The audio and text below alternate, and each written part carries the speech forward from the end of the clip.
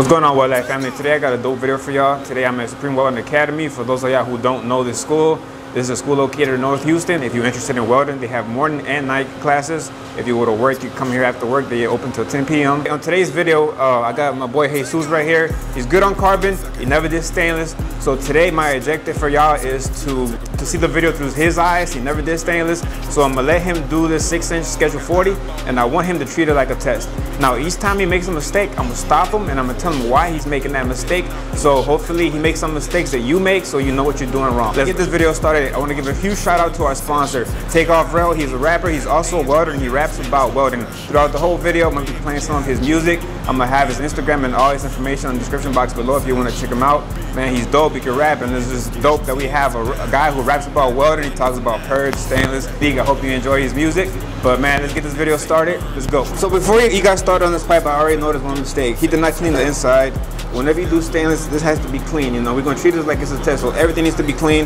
The outside needs to be clean too. But this is good enough for today's video. But if you test them, make sure you get a tire this and take all this off. So I'm gonna get you to clean the inside first before you start.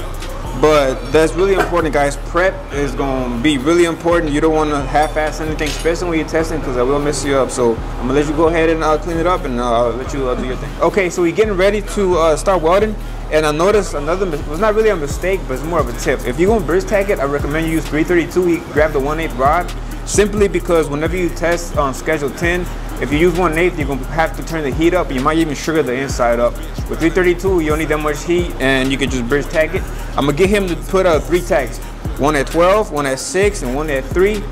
The reason why I don't like using 4 tacks is it's gonna take too much time. So it's much easier to go from 6 all the way to 9. Stop right there, then you jump to the other side. Take off. Need advice, I can help you. Big weave, I'm a stepper. Told my field to take a break. Went Swiss cheese on the bevel. Tryna stun hard for the plumb bob. I got eyeball at no level. We're about to get ready to weld, and I noticed he made another mistake. Whenever you do stainless, you want to make sure that everything is covered up. You don't have no holes, and he kind of forgot to close this up all the way. Make sure that everything's taped up, man. All it takes is for a little bit of oxygen to go in here, and you get porosity. You're gonna fail your test. It might look good, but whenever they shoot them X-rays, they're gonna see those holes in there. So everything needs to be closed off, front and back.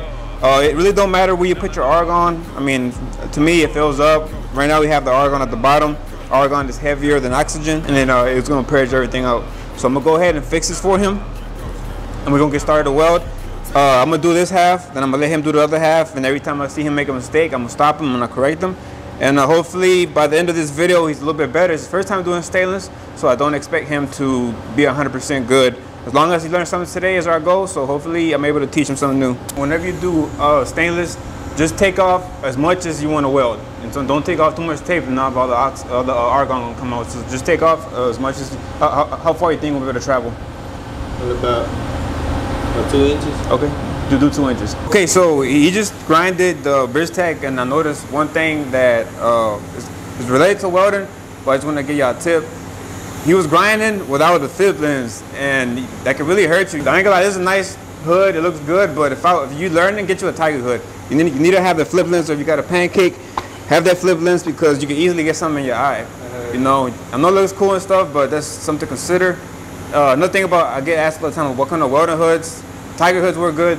These were good too, but get the adapter on them. The other ones, like the Lincolns with the big old ones, I don't like those, simply because when you go to a job site, you got to supply your own clear lens. You know, they usually have just the little small ones, and that's all you need. You don't need those big ones unless that's what you prefer. He's doing really, really good for his first time. So man, go ahead, bro, do your thing. Okay, so he's doing his root. Whenever you do stainless, it closes up. So you have 2 options here. You could rip it, get you a 1/8 disc, cut into it, make your gap bigger, and back feed once again. Or you can keyhole dip. Me personally, if you're just learning, I think it's better just to rip it, just to make sure you still have the same rhythm. I don't like the keyhole dip that much. So what do you think you will do today? What you rather do? Go ahead, right? Okay. So what I want you to do is just rip it to about halfway. Cut your tack out now. Rip it, rebevel it, and finish it out and see how it looks like. Okay, I'm watching him grind, and there's a better way to do it. What he's doing, he's just doing this. The best thing to do is just go ahead and just slide it and rip it first. Then you do the walls. You know, what he's doing is he's doing the walls, coming back. Just grab that 1/8 and just slide it in there. Open that gap, then you bevel it back up. So he just grinded it. A good tool to have is a blade. whenever you go test, just in case if you do mess up, you have to rip it. All you really do is just hit the inside and take all the metal shaving that you left in there. That's all you gotta do. It's really important. It's a nice little tool to have. I actually keep one on deck on me all the time when I'm at work. And you can see there's a little metal shaving right here. You don't want that. You don't want that in there because that could help. That will fail you if you see that whenever you do your root. But you did a good job in grinding it. You know, he opened the gap back up. Now he's ready to back feed. And once he's tie in, I'm gonna do my side and we're gonna see how it looks. All right, I want to stop you right quick. Okay, so you're about to tie in. One of the most important things is whenever you test, you want to be comfortable. You want to be able to see everything. So you feel comfortable on this side? Yeah. I want you to come on this side. Now, position yourself. Look at that. Lean over here. Put your hand right there. Now put the rod and act like you're going to do the root. How do you feel about that position? Do you feel more comfortable on this side? Yeah, I feel more comfortable on that side. Okay. So the key, you always want to make sure you got a good view. Me personally, I'd rather be on this side because I want to be ahead of my puddle. But if he says he wants to stay like that, that's fine too. The reason why I like to be like that is because I could just sit on top, Walk it. and you can walk it, you can freehand it, and I'd rather be on this side so I could watch my puddle, watch my root. But you know, whatever works for you, there's no right or wrong answer. Would recommend for you to sharpen your tungsten. I'm a big dog on the time sheet. I'm a big dog, don't remind me. That schedule 10, that's a dime piece. P91, that's a 9-piece. I wrap it up and let it bake first. Know you love the smell when that tape burn. If you're trying to ball, you gotta play first. It's my time to go and don't take turn. Just got to work, I'm looking for a cooker. The price went higher, slanging wire. Check before you book her. Ain't got no problem with the riggers. I just tell them hook up. They banging shot. All right, fellas, we just closed it up. You know what I'm saying? For his first time, he did really, really good. He has some problems with the root. I feel like if he does it 3 more times, he'll be ready to go. We're gonna check with him later on in a few weeks. We're gonna run our hot pass, then I'm gonna show you his root and what he needs to work on and why it came out that way. From what I'm looking at, it looks really good. Did a good job, Jesus. You know what I'm saying? You're gonna be a good welder. You got a good instructor. So I'm gonna do the hot pass at 105. We're gonna use 1/8. I'm gonna do my side. And I'm gonna go ahead and cap my side so I can kind of show y'all what the cap looks like. I'm gonna leave this side just like that. So man, you ready to burn? Yes, sir. All right, let's go. All right, guys, we just finished welding it. Arturo decided, so me and him decided to flush it out and cap it because we're kind of running low on time. The purpose of us capping is to show the students kind of what to expect and show us the settings. We capped at 130 and it came out really, really good. On today's video, I just wanted to demonstrate common mistakes that you can make whenever it comes to doing the root. Jesus did a really good job, man. This was his first time. I think 2 more coupons, he'll be ready, certified to go. He did have a little issue on this side. It came out a little flat, had a little bit of cold wire. And we figured out it's because he didn't rip the pipe. He was trying to penetrate it without having a nice gap. If you're learning how to weld, just rip it, open your gap up, back feed it, and go, unless you can keyhole dip. Arturo, man, this is Arturo. This is one of the instructors here. How do you feel about Jesus, man? Hey guys, how's it going? Honestly, since day one, Jesus has put his best foot forward, and you can see in the results. He's actually tested out all his 6G positions. He's good with the 70S2, that 7018. However, the stainless, I wanted to throw a wrench in for him. That way you guys that are starting to learn how to weld could understand the reality behind situations, and you have a brotherhood of welders behind you trying to teach you. And we couldn't do it without your support. Please like, subscribe to our channels, comment on our channels. Keep us alive for you, because if you have questions or if you have ideas of what you want to see, please let us know. We're here for you.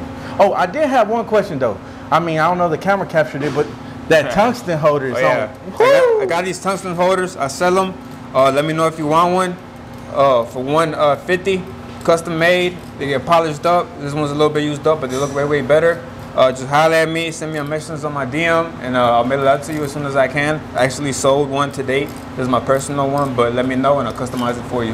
And Jesus, can't leave without saying something to you. Oh, yeah. How do you feel being a part of Supreme Welding Academy? Feels good, you know, learning from two people that have been in the field for over 10 years. The bringing always been since day one.